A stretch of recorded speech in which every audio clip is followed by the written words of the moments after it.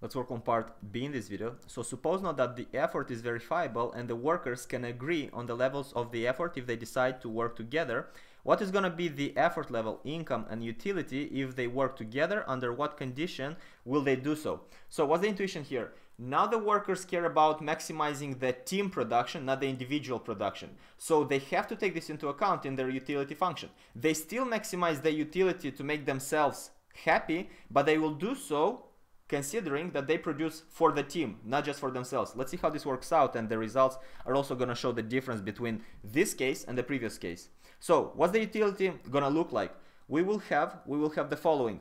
We will have the utility, which again is going to be symmetrical because each worker thinks in the same way. Each worker is considering to maximize the team production. What is the team production? Well, it is the value that they can sell the product on the market. That's going to be the price. They can sell the product at the level of price, multiplied with the quantity produced. But the quantity produced now is beta times the joint effort. So we will have beta times E1 plus E2.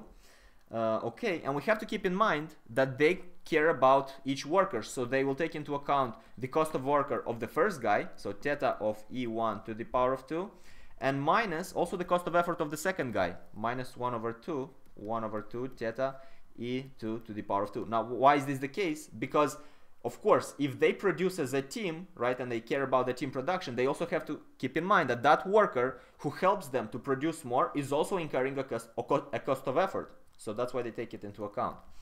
Now, what do? We maximize the utility. If we maximize the utility with respect to the first guy, we will get the same result as maximizing the utility with respect to the second guy because the functions are symmetrical. So let's do so. What do we get as a result? Well, over here we have the constants, so p times beta times E1. We're left only with p times beta, so we write p times beta.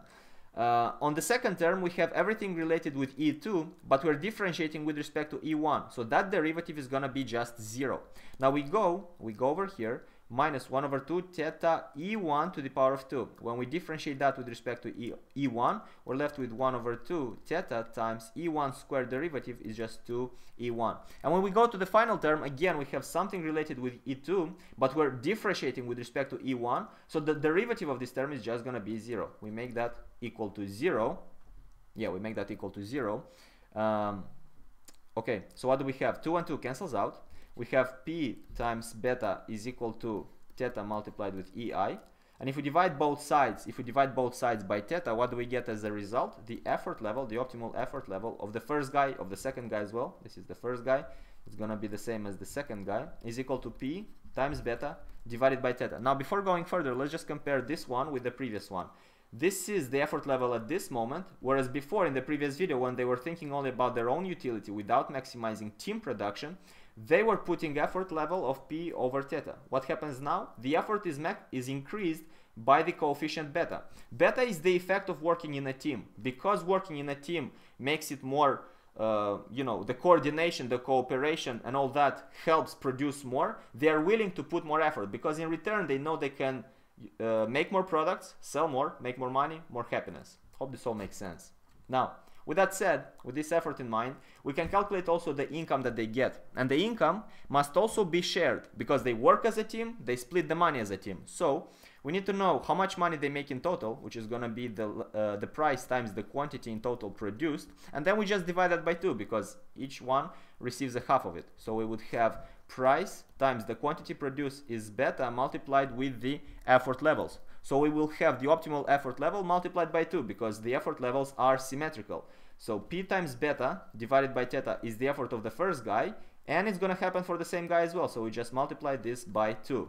Okay, let's open the brackets to see how the math works out over here. We will have p times beta times p times beta. Well, that's just p squared beta squared divided by theta multiplied by 2. This is the total income that they produce as a team. Now, if you want to get just for one guy, we have to share it into 2, meaning we will divide this by 2 to find out what is the income level of one guy. So the income level of one guy is just going to be p squared times beta squared divided by theta. Now, again, let's compare this result with the previous result. This is the income, whereas before the income used to be over here. P squared divided by theta. What do we notice? The wage, the income, increased by this coefficient of beta squared, which again shows the effect of working in a team. It leads to more income produced. Now, this is getting a bit long. Let's stop here. Next video we'll calculate the utility function and the condition under which they work together.